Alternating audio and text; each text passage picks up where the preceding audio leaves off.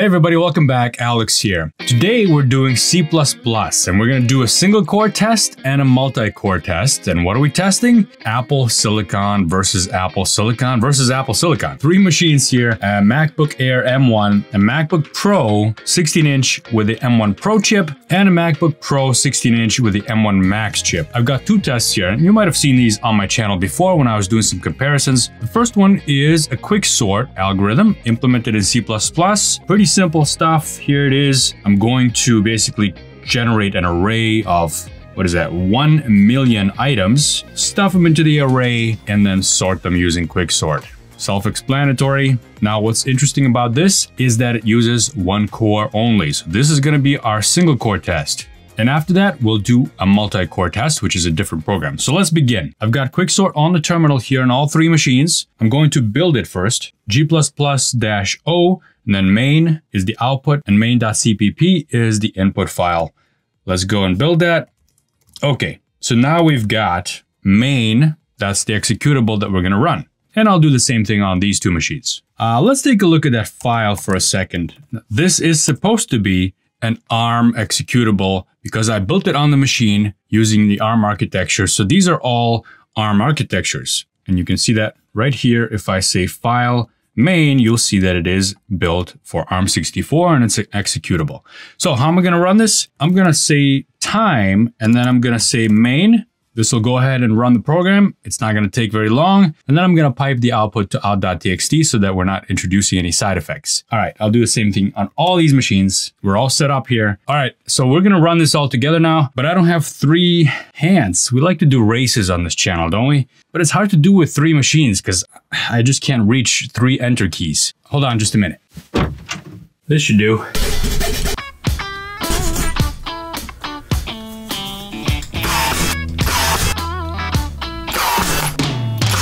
Well, let's see if this will give me three fingers. Here we go. We need a name for this thing. If you have a name suggestion for what this is, put it in the comments, please. We don't even know if it's gonna work yet. So let's see. Now, my prediction before we run this test is that because these are all the same kind of CPU cores, yes, the new machines have the same kind of CPU cores that the M1s did. And since this is a single core test, then all these machines should result in the same speed for this test. Okay, this is all set up now. Let's try this out. Just gotta line it up perfectly on the enter keys and let's go. I think that worked. Okay, now we just gotta wait for the results. Okay, well, I have no idea who finished first, and my prediction was sort of correct. I mean, they do have slightly different times, but for the most part, we're at 15.77 seconds on the MacBook Air, 15.53 on the M1 Pro, and 15.602 on the M1 Max. By the way, some people are not used to me reading the numbers. Sometimes I say 15.53. I really mean 15.53. Okay, let's do this again a couple times just so that we get an average. You gotta get used to using this thing. It's not that easy. I'll have to perfect this thing, whatever it's called. Okay, 15.6, 15.4, 15.5. So we're in the same range, and I'm gonna run it just one more time. Why the heck not? Okay, folks, we're getting pretty consistent numbers here. Let's move on to the next test, which is the multi-core test. Now, if you watched this channel before, you've probably seen me do this, and it's Benchmarks Game, which is a website I often use to do benchmarks of different languages and different code stacks. In this case, it's Mandelbrot. If you haven't watched my video on doing the Mandelbrot test, go back in the library. I'll link to it down below too. Here we're going to do Mandelbrot, and this is going to be C++. Basically, this is an algorithm that utilizes all the cores. So here's an example of the CPU load. We're going to be maxing out all the available cores, and this is the code for it. It also tells you the instructions on how to run the code at the bottom of every page.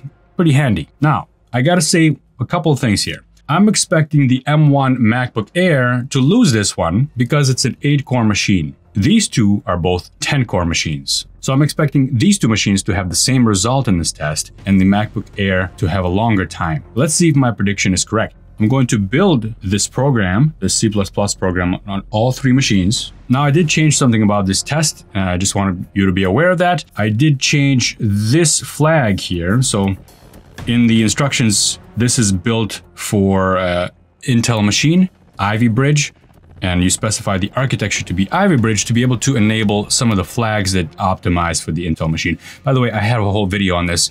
I'll link to it down below on the differences between optimizations for different types of processors. So I changed that here on the command line to mCPU generic so that it can build on the Apple machines. Okay, I've built all this. Now we're gonna run it. And the way I'm gonna run this is I'm gonna time the Mandelbrot executable, and I'm gonna provide the parameter, which is 16,000. You can vary this parameter to get different length of tests, but the one they suggest and the one they use in their benchmarks is 16,000.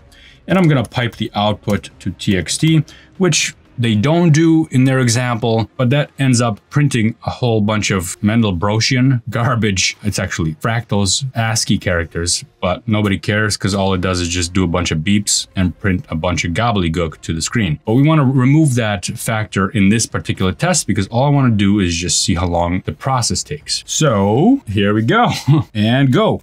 Oh, that was fast. Folks, that was so fast, I'm gonna have to increase the parameter. But let's go over it real quick here. 1.2 seconds on the M1 MacBook Air. And these two are so close that I'm gonna have to run this for a longer period. And this one was 0.8 and 0.7. So let's change the parameter here. I'm gonna set this to 160,000 instead of 16,000. It should take a little bit longer. And let's go. That was clean. I pressed those at the same time and pretty cleanly. I gotta say, this might work. Now, while it's running, let's take a look at the activity monitor here. And you can see that it's taken up 993% of the CPU here on this M1 Pro. So it is, in fact, a multi-core test. I'm not sure how long this is going to take, so I don't want to miss the moment. By the way, the temperatures of these machines are at 95 and 100, and the fans are spinning at about 1500 RPM on both of these machines, yet I don't hear anything. That's great. I'm using TG Pro to tell me the temperature and the fan speed, by the way. Link down below if you want to try it out. And these two machines are done, folks. MacBook Air, still working on it. Still crunching those numbers. Let's see how long that one finishes. And okay, and it's done. That took significantly longer on the MacBook Air M1 at 1 minute and 59 seconds. And this one, M1 Pro, took 1 minute and 8 seconds. And the M1 Max, 1 minute and 7 seconds. Now, I do have to wonder that difference. Is it because of the memory bandwidth or what's going on here? So I'm gonna run this a couple more times just to get an average. All right, now the second time around, I'm hearing a little bit more noise from the M1 Max and the fans are spinning up to over 2000 RPM over there. Both at 64 degrees Celsius. These two are done. We're waiting for the M1, but the times on these two are pretty consistent with the previous run at 107 and 107. I think my prediction was actually right. This multi-core process is actually taking the same amount of time to run on both these machines, whether you have the Pro or you have the Max. And we're finally done on the M1 MacBook Air. It's a little bit slower at 2 minutes and 5 seconds. Just to get an average, I'm gonna do this yet one more time. You can even see the program actually reports how much of the CPU it's used. And this one says 946. That one says 950, telling us that it is using all the processors while running this program. Now, of course, it only says 766 on the M1 because that one only has 8 cores. Now, what is interesting here is that, and take this with a grain of salt because I'm not actually sure what's going on under the hood. What's going on with the processors, splitting up the tasks and all that. I don't know how the optimizations work, but it seems to me like if we have a 20% decrease in the number of processors going from one of these M1 Pro machines and an M1 Max machines with 10 cores going down to an 8-core machine, yet we have more than double or about double the amount of time that it takes, not a 20% decrease, but a significant decrease in performance for that multi-core test on the M1. Not sure what's going on with that.